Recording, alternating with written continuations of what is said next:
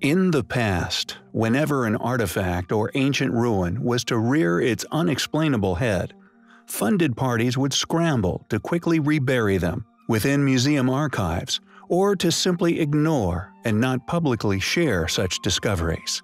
As such, many of the sites that we cover here upon our channel are not only notoriously difficult to track down and study, but are also very often unfamiliar to our many viewers.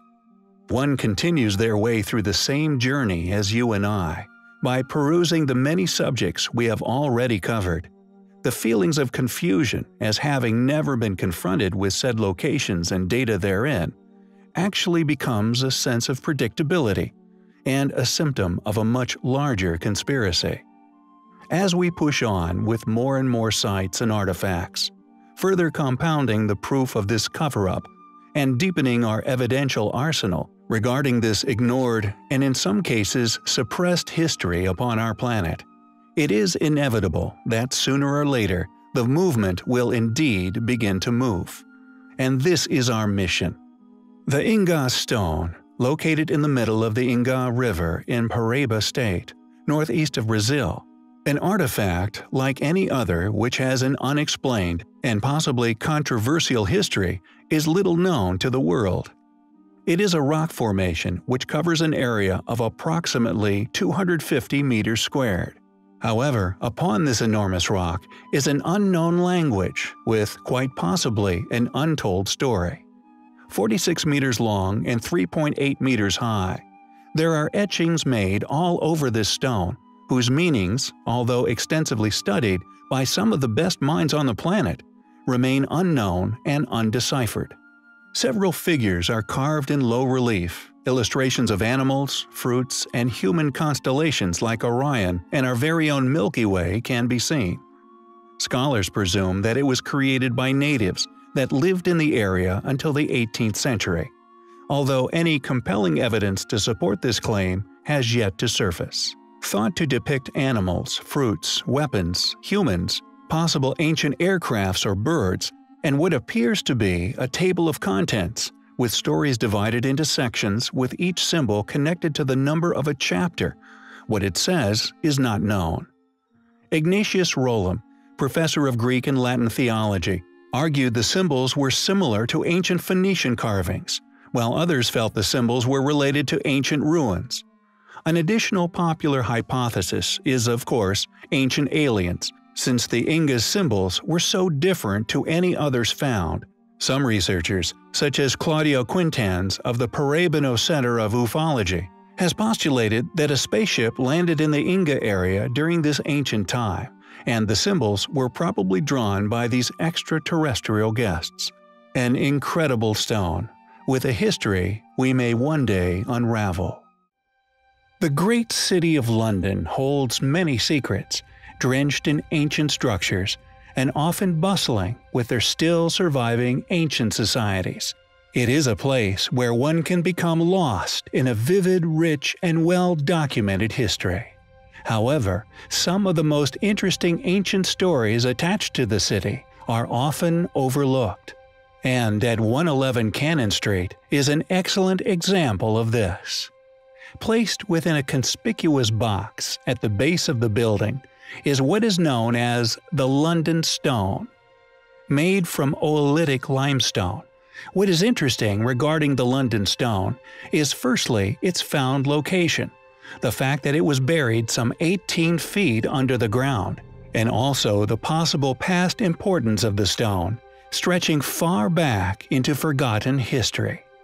Once shown in this position on the copperplate map of London dating to the 1550s and the woodcut map of the 1560s, the memory of its past importance, however, seems to have gradually faded over the centuries.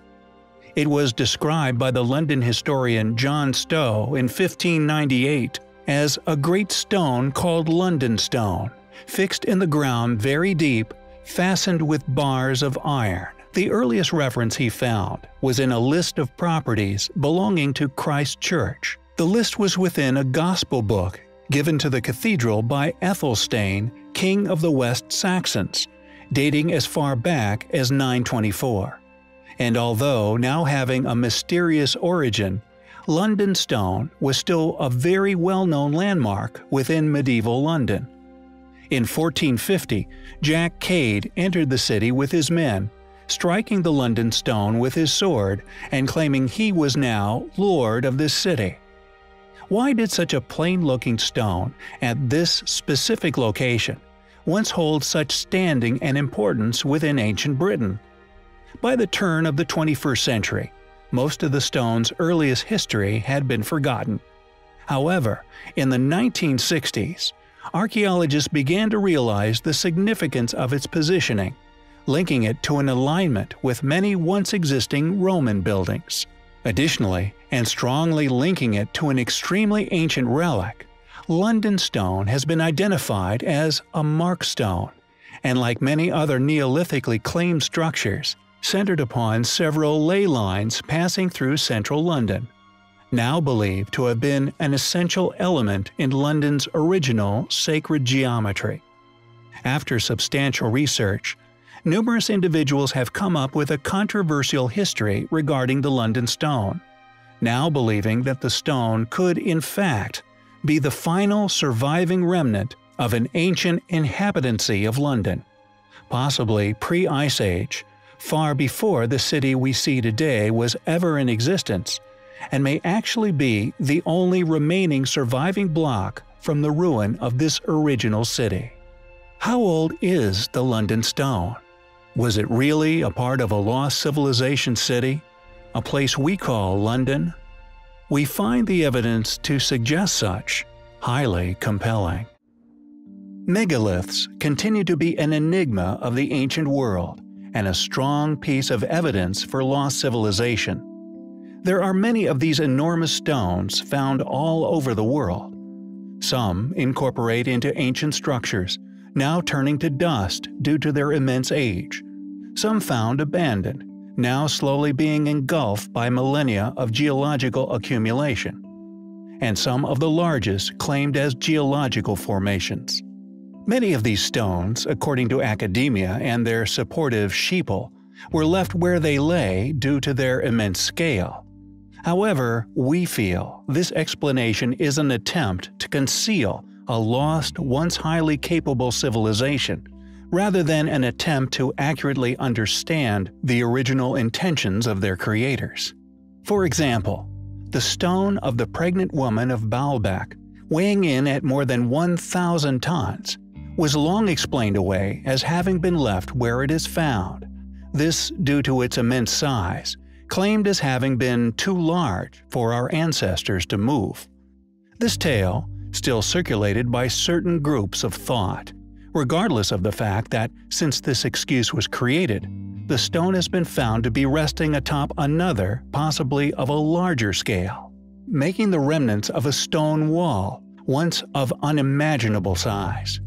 The weights that would have been involved in these constructions, their foundations, and indeed the weight-bearing features that were incorporated into the design of the builds, are inconceivable to the modern man, let alone our well-studied ancestors, which academia claims as their builders. Structures such as the Great Pyramids were undoubtedly calculated and carried out by a civilization of immense capability. For example, on a much smaller scale, yet still demanding unquestionably advanced knowledge of architecture, a structure we recently covered, the Treasury of Atreus. This enormous ancient dome also incorporates features indicative of advanced civilization. Known as a relieving triangle, this small triangular opening above the structure's enormous 120-ton lintel was included as a necessity to carry weight away from the doorway down the structure's design. This feature included to prevent undue stress on the stonework, undoubtedly contributing to the structure's longevity. These advanced architectural features, along with the original schematics of the building, were created by individuals with an incredibly advanced understanding of building methods.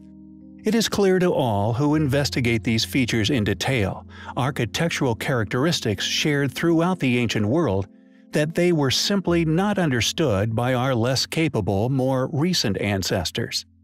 the mind-boggling calculations that were accurately made before the structures were undertaken, are clear for any architect of the modern age to see. And when confronted with these details, many quickly realize just how astounding these ancient achievements were. This conclusion can be made absent the enormous blocks that were also included in the build.